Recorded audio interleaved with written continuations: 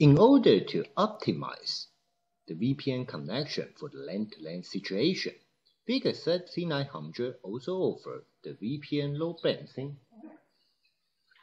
In the version 1.0.5, we firstly support VPN load balancing on the IPSec establishment. And about the VPN failover and the PPTP-based VPN load balancing, you can get via the future firmware upgrade. The configuration step, you actually create two LAN-to-LAN profiles and use the technology what we call GRE over IPSec to create two distinguished IPSec VPN profiles. Then you can use the VPN trunk management to create your load balancing rule. Still, we use ABC company's story. Their headquarters and the factory in China, they want to have the VPN load balancing. Please note, in order to have the VPN load balancing, the remote site device also need to support the VPN load balancing function. So we choose Vigor3955. And you use the different GRE numbers right here. Then you can distinguish two VPN load balancing profiles for the headquarters and the factory in China.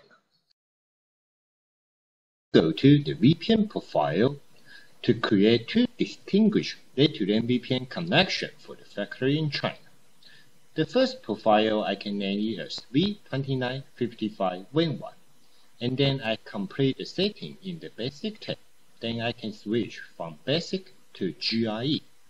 Now I can use the technology GRE over IPSec to use the different GRE number to distinguish our VPN profiles.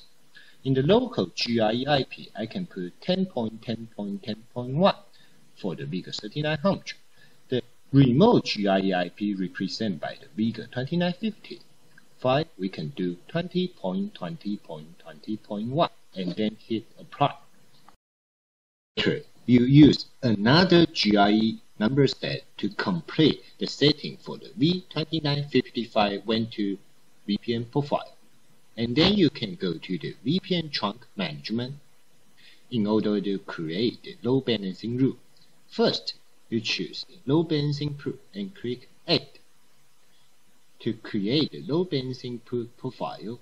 Name the profile as V2955 and switch the tab from More to Load Balance. Select the interfaces which you are just create, including V2955 WAN 1 and V2955 WAN 2 and hit apply. Then you can create your load balancing rule.